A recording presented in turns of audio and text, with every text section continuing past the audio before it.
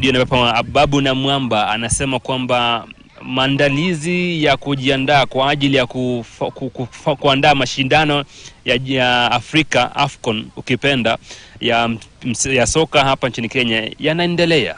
Ababu anasema kwamba Kenya, Tanzania na Uganda wana nafasi kubwa sana kuandaa mashindano hayo iwapo watajiunga pamoja ili wafanikishe ndoto hiyo ya Afrika Mashariki. Hebu msikilize waziri wa michezo Ababu Namwamba. We are doing this because Kenya needs international level sporting facilities.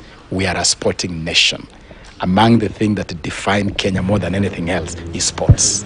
And you cannot be a country with such a proud sporting heritage, pedigree, without the facilities, without the infrastructure to back that. So with or without AFCON, we are focused on our infrastructure development program. The work that we are starting here in terms of upgrading the 3 stadia is work that Kenya should have done many years ago, honestly. And if you ask me, the money we have spent constructing all sorts of little things all over the place, you have a little stadium here, a little stadium here, that money should have been pooled, ideally, to first of all, upgrade the facilities we have.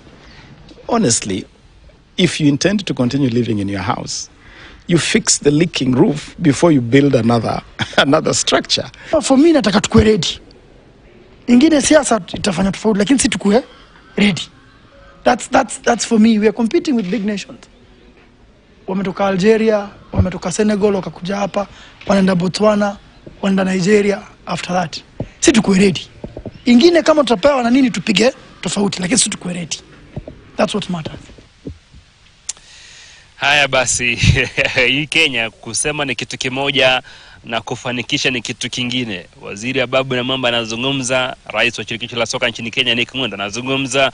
Tunasubiri kuona haya yatafanikiwa, watafanya nini kufanikisha ndoto hii ya Kenya, Uganda na Tanzania kuhakikisha kwamba wanaandaa mashindano ya ubingwa bara Afrika baina ya mataifa ambayo yatafanyika yamekuwa yakifanyika mataifa mengine haswa kaskazini mwa Afrika, lakini kwa sasa ni kwamba hapa nchini Kenya, Uganda, Tanzania hatujakuwa na nafasi ya kufanya hivyo, lakini tunasubiri tuone kwamba tutakuwa na nafasi ya kufanya hivyo. Mbali na hayo ni kwamba